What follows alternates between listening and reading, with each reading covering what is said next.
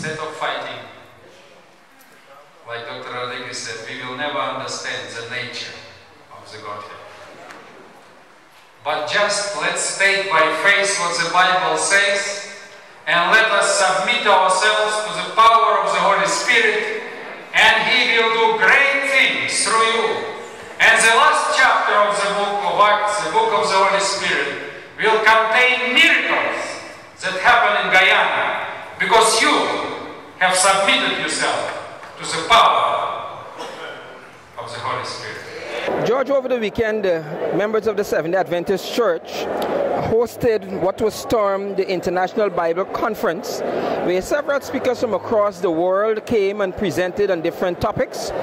Several of them had very special insights into the field of evangelism, and they brought their expertise from around the world. Many of them shared personal experiences on how God has led, how the Holy Spirit has worked. Some of them spoke of the development that is happening within Christianity, and particularly Adventism around the world. And here are some excerpts from what was said over the weekend. Tell us a little about what your focus was for this seminar here this weekend.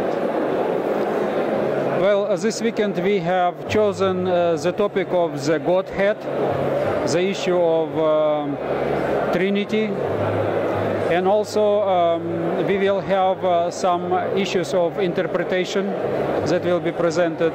Then some difficult passages like Daniel 11 will be presented. Then how to understand the statement, living without the intercessor will be. The purpose here is to study the Bible with our members here. And I have two basic topics. One is about the Godhead, the person of God, the Trinity, which is a very important teaching of the Bible.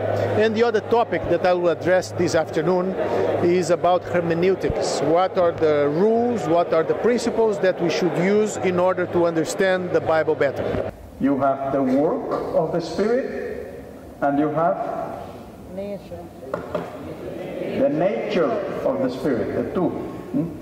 And we put great emphasis on the work, the nature, the work of the Spirit, sanctification, the gift of prophecy, and so on and so on.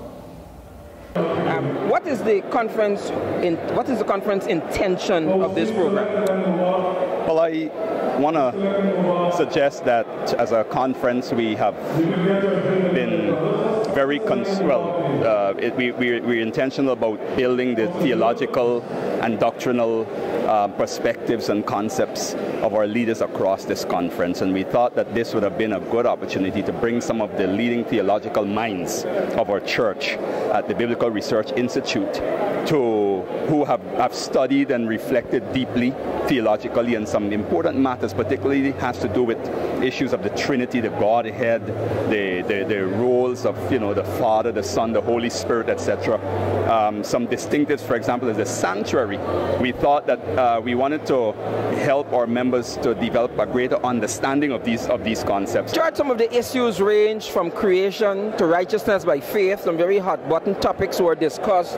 Also being discussed was the work that was going on in once Soviet Union, Russia, the Soviet Union, the work that has been done there where the breaking down of walls were established religion was able to come into some of those countries. Thanks for watching Headline News. Leave a like or a comment below. And for updates on the latest news happening in Guyana, click the subscribe button.